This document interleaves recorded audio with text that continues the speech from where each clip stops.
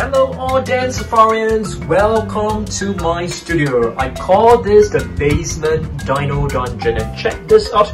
Today we will take a look at 50 different sea animals, so let's get started, okay?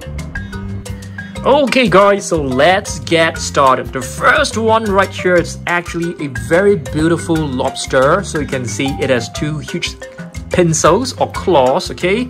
Really beautiful figure. Next, let's take a look at a jellyfish. I know that jellyfish, they are very pretty looking, but do not touch them because they can be pretty... Is it poisonous or venomous? But, you know, you will get hurt if you touch them. So stay away from touching them, okay? Next, what is this? This is a koi fish, and do you guys know that koi fish, they can live up to like 100 to even 200 years old, so that's pretty mind-blowing, right? Next up, we have a whale shark right here. Whale shark, they are actually very slow swimmers. They are a type of filter feeder. Next up, what is this? This is a giant squid. I mean, it looks pretty small, but it is actually a figure of a giant squid.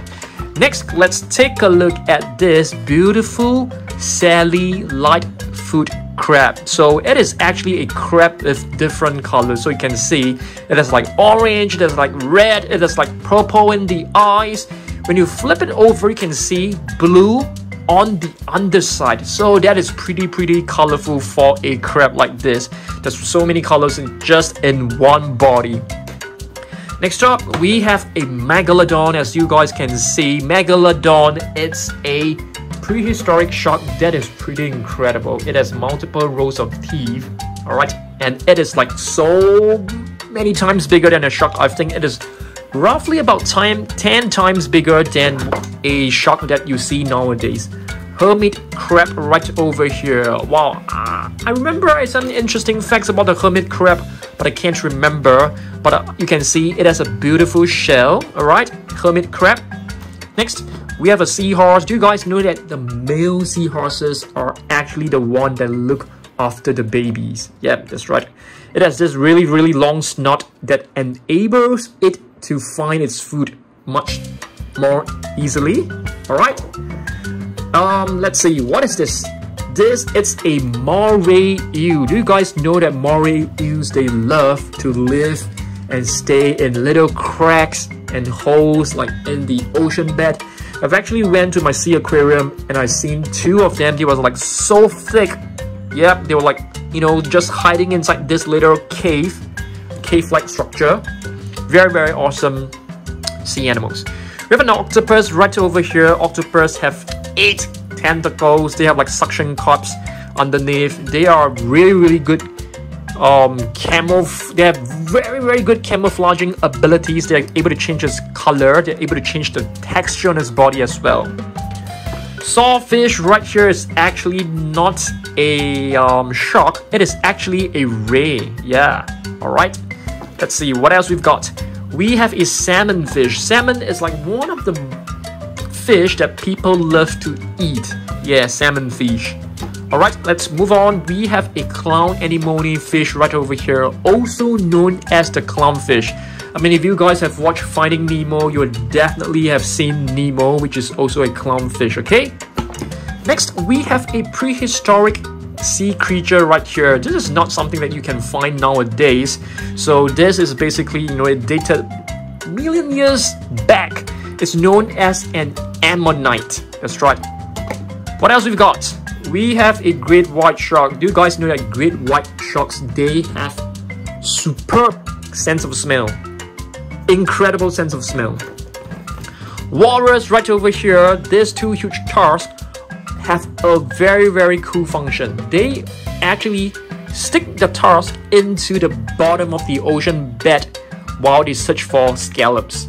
Yeah, that's right. So these two huge tusks are basically to anchor to the floor bed of the ocean. Yeah, to keep themselves really, you know, stable and firm. Next, we have a white whale.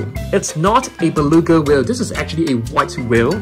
The beluga whale is right over here, so you can see there is a slight difference. The beluga whale has a little hump right over here, and they are able to use echolocation to find its way in the ocean, which is pretty incredible. Next, what else we've got? We have a tiger shark. Yes, a tiger shark. You can see it has like stripes on its body, which sort of like resembles the stripes of a tiger. Alright, next we have a blue spotted ray. It's a kind of ray with plenty of blue spots on its body, but at the end of the tail there are no spots, but you can see that there's like a line of blue across the entire tail, so that's pretty cool.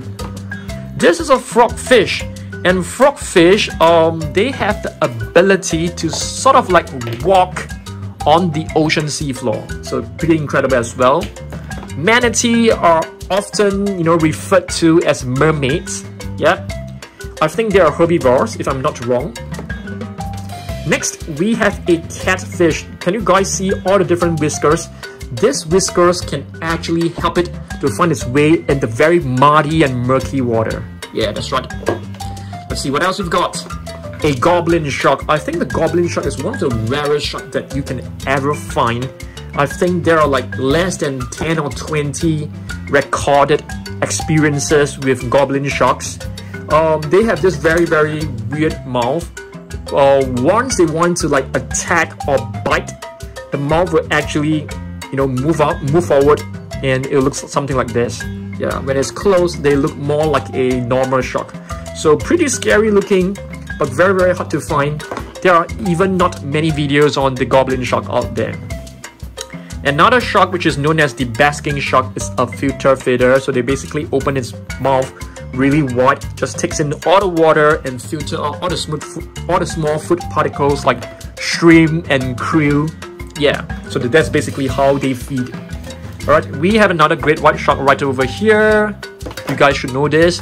Another beautiful whale shark. Okay, so whale shark, they are very docile. They feed on krill and shrimps, and they're very slow swimmer, like what I've mentioned just now. Humpback whale. There is actually some facts right here, so let's read them together, shall we? Alright, let's do a zoom in on this. Humpbacks were once hunted extensively and they remain endangered. Okay, that's cool.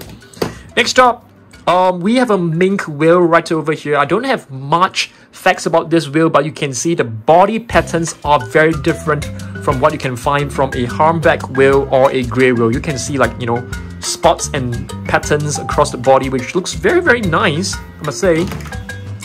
Pilot whale right over here. They always reminds me of the beluga whale because of the little hump on its head. Yeah, but I don't think they're related. We have a lobster right here. Okay, another interesting fact about this whale, okay, this narwhal whale right here, which is a dolphin, this spear is actually an overgrown tooth. Yeah, pretty cool, right? It's a tooth. Yeah.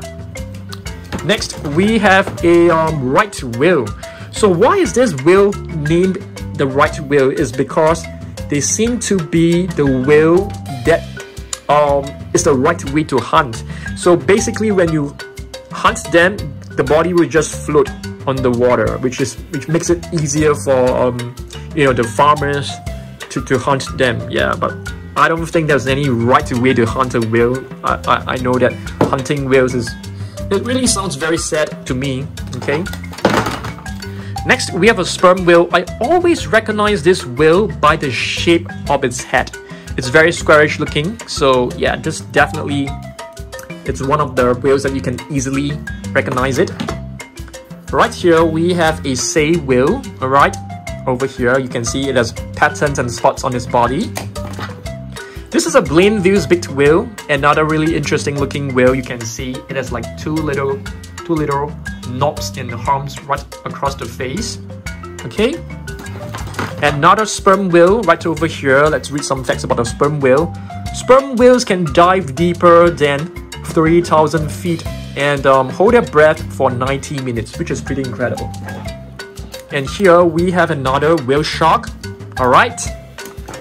This is the orca, also known as the humpback whale. They are actually known as, also known as the killer whales because they can actually take down whales. I'm not kidding you, they are pretty incredible, very aggressive. They are the apex predators of the ocean. Another manatee right over here. What is this? This seems to be a I'm not too sure. It seems to be a gray whale. Hammerhead shark. Yes. Yeah, I mean, you can easily recognize this by the shape of the head, which looks like a hammer. And do you guys know that the positioning of the eyes actually enables them to look at a wider angle? And the function of this head is basically to press down on the prey while they feed on it, which is pretty cool. So another orca right over here, the killer whale. And what is this? This is a bull shark, I think, or is it a great white? Oh, this is a great white. And this is a Ganges river dolphin, which looks very adorable. Right over here, we have a sand tiger shark. As you guys can see, the body color actually resembles the color of sand, which is like a bit brown in color with some brown spots as well. This is a bull shark, which is apparently more aggressive than a great white. There are actually more reports of attacks on humans of a bull shark as compared to a great white. What is this? This is a pygmy sperm whale, which is a very interesting species of whale because they are not as big as a gray whale or, you know, humpback whales. They are more of the size of a dolphin. Another squid right over here. And our last figure of the day is actually another great white shark, which is my most favorite sea animal. I want you guys to comment down below which is your most favorite sea animals, okay? Let me know down below. That's all. I'll see you guys in the next video, okay?